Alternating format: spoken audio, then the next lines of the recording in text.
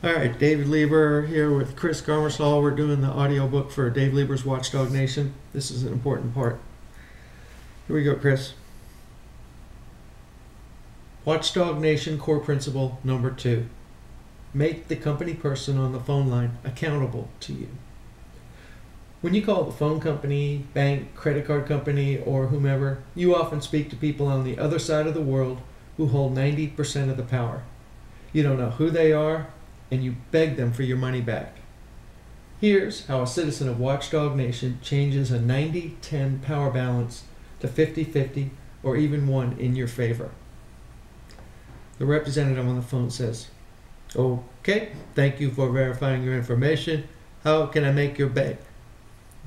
The rep on the phone says, "Okay, thank you for verifying your information. How can I make your day at Bank of USA happy in every way?" And then I say, "Before I tell you my problem, let me ask you a few questions. What's your name?"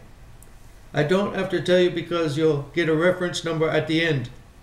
"Well, great, but I don't talk to people as numbers. My name is Dave. What's your name?" "Oh, my name? My name is Elvis." "Well, howdy, Elvis. For my records, what is your employee ID number?" "You can trace me through the reference number." "Golly, Elvis, you know my social security number and you know my unlisted phone number. Please just tell me your ID number. There might be more than one Elvi in your organization." "Okay, 5759346949.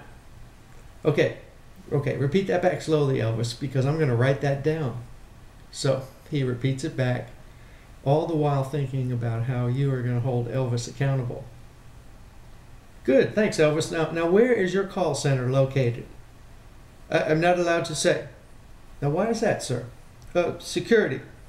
"Hey, Elvis, I live in a gated community with security cameras trained on my doors and windows. I understand security, but really, please tell me, what country are you in?"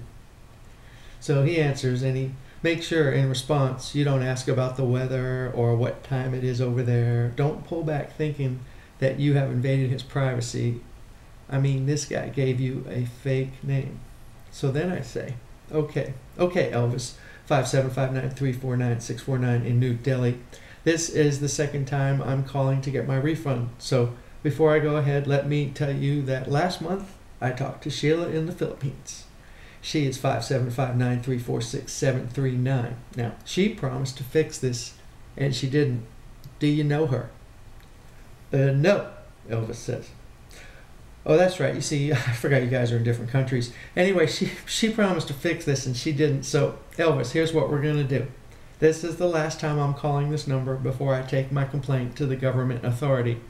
And I want you to know, as a courtesy, that I am taping this call for customer quality control."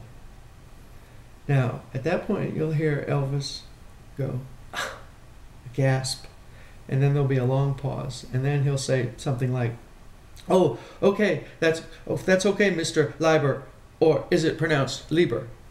Because, see, suddenly he cares, and for you, it's off to the races. You don't have to tape the call. He won't know, but it certainly gets his attention.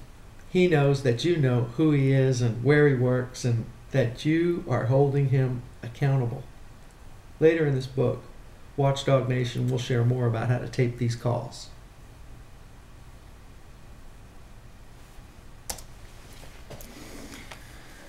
Funny story, man. Thanks. Elvi.